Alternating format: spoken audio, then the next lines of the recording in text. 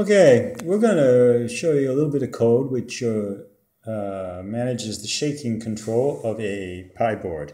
So we've defined a little object S, which is a shake control, and we have toggle functions in X, Y, and Z, and off functions in X, Y, and Z. You'll see how these work in a moment. They're just print statements in this case. So we've done that, and now we can make a loop in which we will update our object.